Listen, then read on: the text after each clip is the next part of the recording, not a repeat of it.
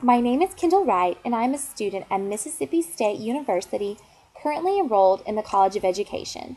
This is my Tier 1 intervention project for Dr. K. Bricato's class, Planning for the Diverse Learner, or EDF 4243. Before I go any further, I want to discuss what exactly Tier 1 intervention is. Our education classes here at Mississippi State are full of instruction for us dealing with Tier 1, Tier 2, and Tier 3. Yet today, we will be focusing solely on Tier 1 intervention, simply because it is required for the majority of the students who will step foot in our classrooms. At its very most basic, Tier 1 is simply classroom management. It involves all aspects of regular teaching conditions and how teachers and students set standards together and then work towards those goals. It is an active instruction meant to reach the average student and therefore reduce the number of students who might later become at risk. Because it serves a majority of the students within the classroom, Tier 1 instruction is geared towards a very diverse population. There are 5 key components of Tier 1 intervention. The first is fantastic curriculum design. With great curriculum as an immediate resource, teachers have great lessons and activities at the very tip of their fingers. Having good classroom rules and procedures is another part of Tier 1, because without structure in the class, nothing can ever be learned. The third component of Tier 1 is centered around motivation. Motivation is key in the classroom. Without the students, as well as the teacher, being motivated to actively learn and grow together, only temporary learning will take place. Another essential part of Tier 1 is the creation of a physically inviting and safe environment. This supports both academic and social growth in the classroom. The final element of Tier 1 instruction is collaboration with the families of the students as well as the community. Today, I will be focusing especially on the last one. In all of our education classes here at Mississippi State, especially in our human development classes and methods, we examine the first 4 components so closely, I personally wanted to learn more about interacting with families and what all that entailed. Why is this so important, you may be asking? I mean, family involvement is great, but is it really necessary? Yes, it is. There have been countless studies done over the years on this very debate, and all of the publishings support each other. It has been shown that family involvement in schools is correlated with higher student achievement, better attitudes toward learning, and lower dropout rates, no matter what the SES or ethical or cultural backgrounds or parents' own education level. A study done by the University of Michigan noted that when parents and the community got more involved with students' actual learning, more so than just attending a PTA meeting once a year, for instance, students' achievement rates and positive attitudes towards school were greatly affected. It is also no wonder that students' learning experiences are enhanced when teachers begin to develop a better understanding of their own backgrounds and experiences and then incorporate those into the class. It is also essential to develop a trust between the school and the home so as to create a context that supports student learning and success. In addition, family beliefs and attitudes about education deeply influence students' own perception. As Bronfenbrenner's ecological theory points out, the family is closest to the child and therefore generally has the most influence. The school is close, but the family is closer. This is why it is so essential to bring families into their children's education and then collaborate with them. Having what is learned in school supported and then reinforced at home can make all of the difference in the world. But why is it that so many parents aren't involved? If statistics show all the good that can occur when families get involved, why aren't parents lining the doors of the classroom? In a study done some years ago, parents were surveyed as to the mysterious why behind this. The results were quite convicting to teachers who had always looked down on parents who never seemed to get engaged. The majority of parents had difficulty getting more involved due to financial or economic constraints. In this day and age, we must recognize that not all students' families are like the Brady Bunch or Leave It to Beaver. In many families, both parents may work, or a single parent may have to work more than one job, leaving very little time to help with homework or attend class parties or meetings. Some parents may also have had their own negative experiences in school, or may have dropped out and managed to do just fine for themselves. Still others may have had so many negative relationships with their own children's past teachers that they assume this year will be no different.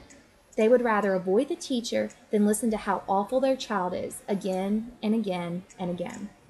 In today's diverse society, there are also numerous parents who are hesitant to meet a new teacher due to the overwhelming cultural or linguistic differences. It can be frightening for both the parent and the teacher, say if the parent speaks very little English. There are also many families that want to get involved, yet simply don't know how or what to do.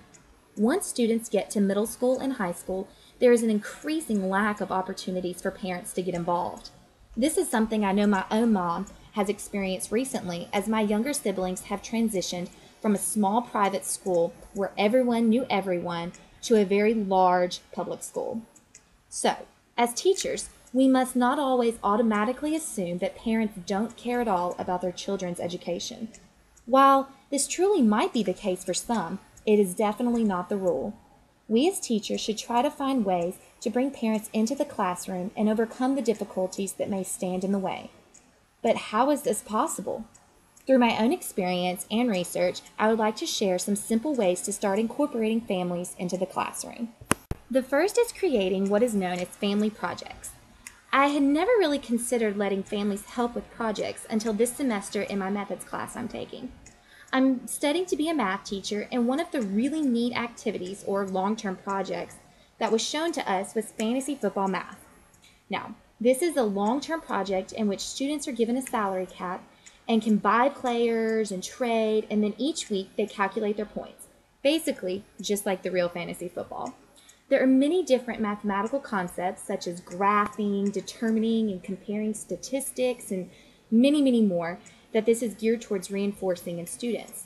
This project also is a great opportunity for middle school students to work with their families. One suggestion that followed this project was hosting a huge draft night in which parents and students could come together and select their teams, therefore making family teams. If a collective draft night could not be organized, then the families could simply draft their own teams at home and then keep up with it. This project could continue through the whole semester, and at the very end, you would see which family won.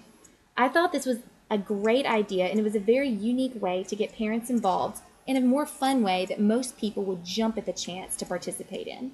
Another neat thing I've learned about has been third-party texting services for teachers. Sending out texts or emails to parents is a great way to keep them updated on what's going on in the class, any homework or projects that are being assigned, or activities that might require parent help. These are just a few examples of the more popular services that teachers are able to use. These are all free for teachers and provide a very easy way to message reminders to both parents and students without using a personal phone number.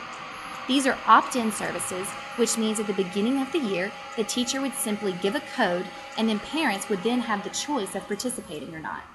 Another neat advantage to these is that they can be sent by phone or computer, making it as convenient as possible for the teacher. Having family members or members of the community coming and speaking to the class is a great involvement tool as well.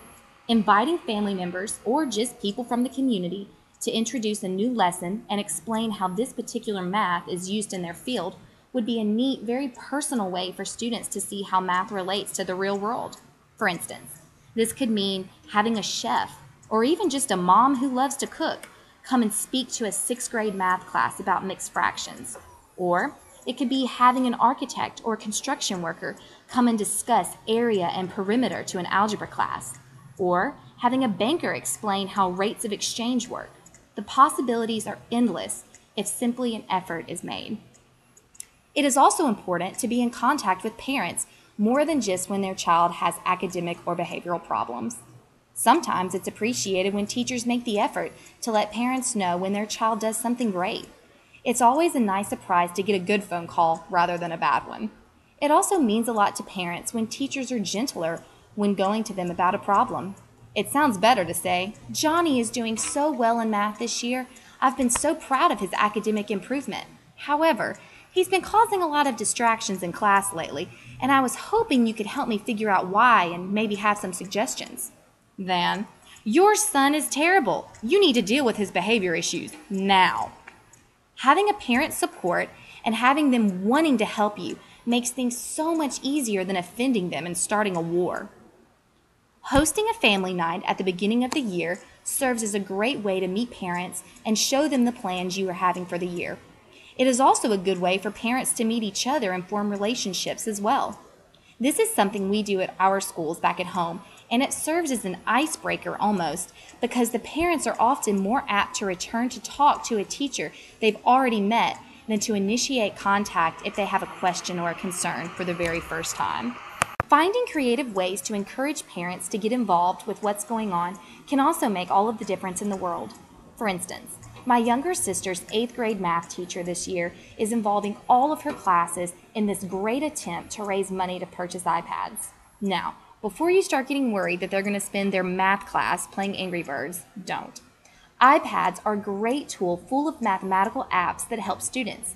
In fact, iPad use in math classes increases achievement scores by 20%, so you can see why she's doing this. To accomplish this, however, she has gone above and beyond, enlisting all the help she can get.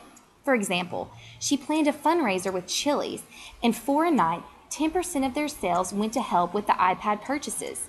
She encouraged students and their families to go and support their class by eating dinner at Chili's. This way, even busy families could participate.